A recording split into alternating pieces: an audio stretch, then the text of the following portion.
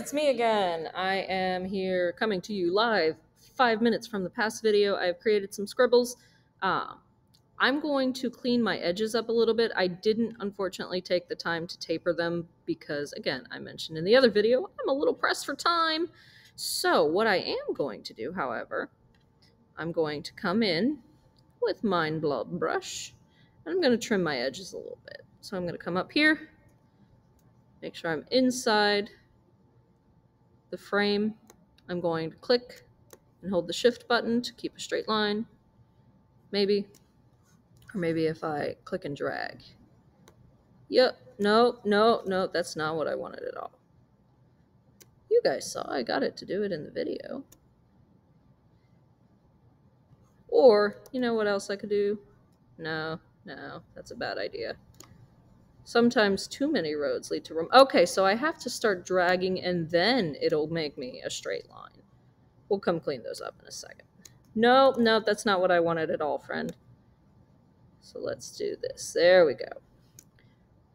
If I really wanted to, instead of spending the time meticulously erasing the parts I've gone outside of, and make my canvas a little bit bigger. Quick reminder on how to do that in just a moment, actually. Because anytime you go to save, like if you save this as a PNG, it will preserve anything that's outside of your box. So actually, I'm going to have you guys save this as a JPEG. So y'all don't have to worry about that. I didn't get perfectly straight with that, but you know, we'll go in and fix it. Vary your lines. Variety is the spice of life. Come in, select this, and erasey. Maybe I chose a different value of black. If you're finding that it's not uniting, you may, in fact, yep, look at that. That is not FFFFFFF. We want, or rather 00000. White is FFFF. So that's actually going to mess me up later. I'm going to back it up. Nope. If this happens to you, view, reset, rotate view. Okay. And we're going to fix it. So now, once more with feeling, make sure you're working with true black. Not true blood, true black. Click, start to drag, hold the... Maybe I have to drag longer? No. Maybe it's Command Shift. You saw it. I had it. I'm not a wild liar. All right, we're going to leave it because right now that's neither here nor there. It's nice to have another edge. Maybe I will just go in and change the size of my artboard just a touch. 1, 2, 3, 4, and I'll make a background black square. Like I said, I think it's important for you guys. No, I won't. I'm going to leave that white. I think it's important for you guys to see me make mistakes too, because we all do it. That said, let's talk about the actual illustration now that I've spent, what, 3-4 minutes rambling? You're going to come in with your blob brush. You're going to pick a different color. Why? Well, you're going to be able to just select that color. So I'm going to turn my stroke off. Nope. And I'm going to go with a nice bright blue. And I actually got so attached to this color, I incorporated it into my final design.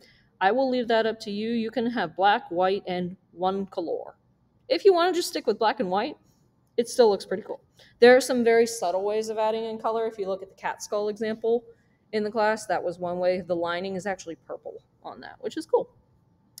And I'm going to draw just something simple for you guys. When in doubt, do a fish. So I'm going to do a puffer. This is actually a really popular style of Japanese art that I keep seeing, the fugus. F-U-G-U. That is Japanese for pufferfish. That's a little too small. We're going to go even simpler, guys, because I'm not working with a tablet. Let's try a pear. That's what Pittman did a long time ago. There's my pear. And you can adjust the fidelity of your blob brush. If you want more of a jitter, you can certainly add that in. If I double click on this, see how I have fidelity turned all the way up because my hands are shaky. And I'm actually just going to come in and swap this. Nope, I'm not. Illustrator doesn't do that anymore. Okay, I'm just going to fill in my pear, and as long as you're working with the same color, it should unite. Just going to come around. And if you'd rather sketch this out first on paper, I'm cool with that. So now that I've got my pear mostly filled in, now I can decide what cuts I want to make. Whoops. And by cuts, what do I want to erase from my background? And keep in mind, guys, you do not have to keep your brush tilted and such like this. If you prefer working with a round brush, be all you can be. This is a personal thing of mine. I'm going to draw a leaf. Nice leaf. Here's my pear. This is just a very basic silhouette. So what I need to come in now, I need to make sure just my blue is selected. And I need to come in with my eraser. This time I am going to use a round brush.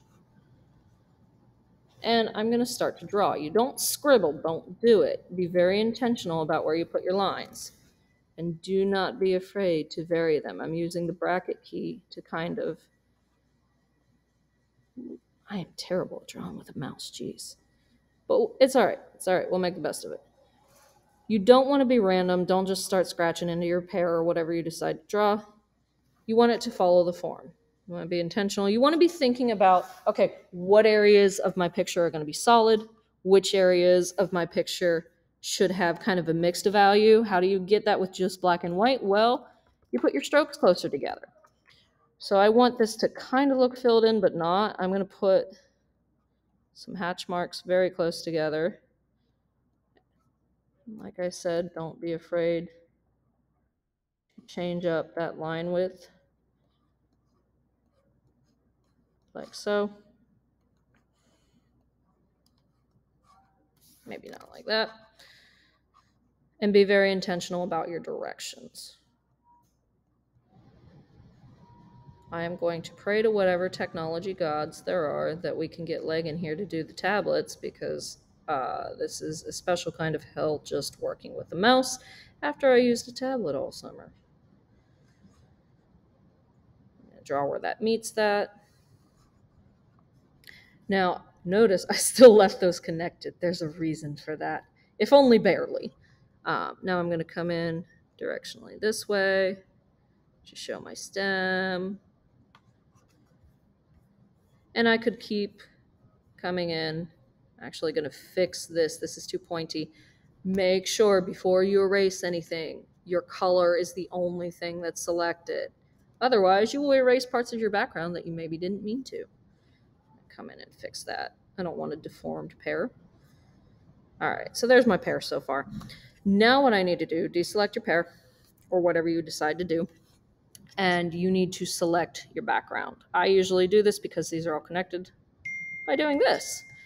Now I can come in with my eraser, big size. Hey, Whited just texted me. Hi, Whited. And I'm going to come in and erase. Somehow that one line didn't get selected. Okay. Okay, Boomer. Oh, it's because it ended. Okay. I'll come back and grab that in a second. So if you don't select your black, come up and do the other side. Notice I selected my pear. Don't do it. Don't select your color. You'll erase more than you intended. Sorry, this is a rambling one, guys. Coffee hasn't kicked in. That's my excuse.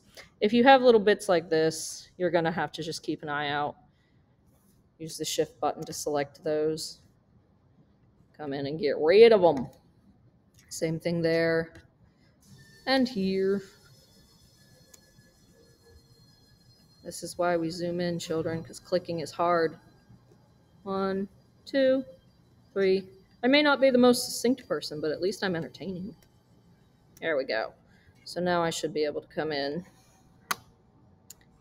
and carve that out. The other thing you can do before you change your colors, my friends, is I could in fact have just gone in and selected all my black lines with the magic wand, which I will do next. Don't worry.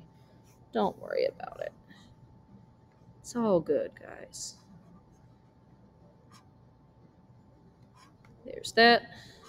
Nope, that's the blob brush. Wrong lever, Kronk.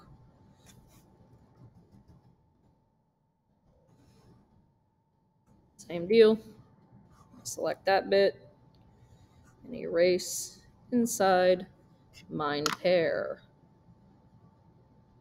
Should I be more careful? Yes. Am I rushing? A little bit.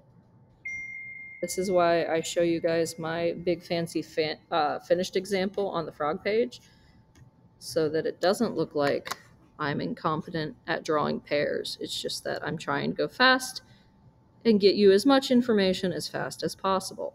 So there we go. There's my very interesting pair.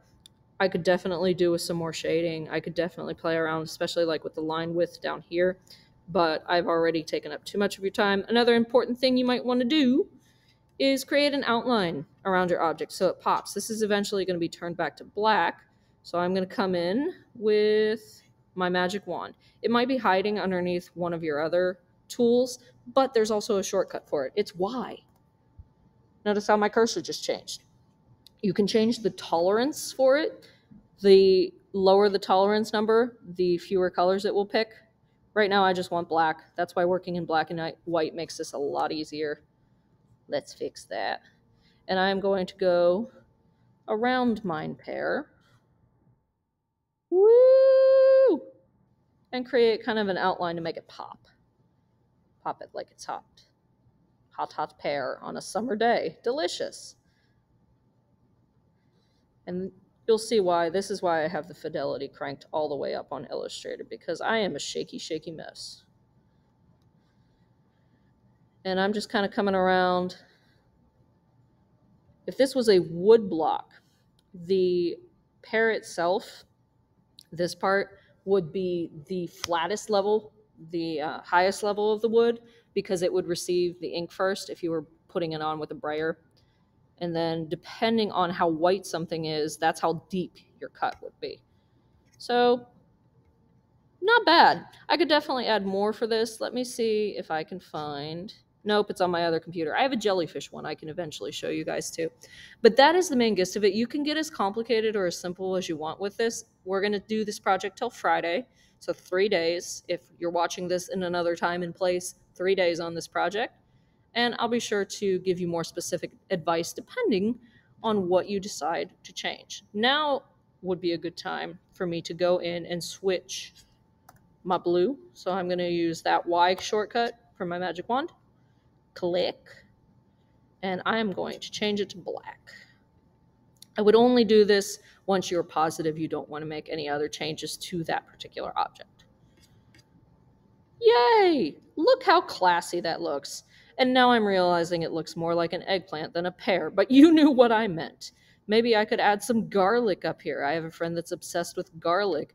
Or words. I could apply the same different things to words. I want you to stick with illustration for the first bit of it, but if you look back at my example, that's my screencastify. I did add do no harm. Put this in my graduation portfolio, or graduate portfolio, and did a lot of like hatching and cross-hatching for my stuff. So there's a lot of different ways you can run with this. Let's have some fun.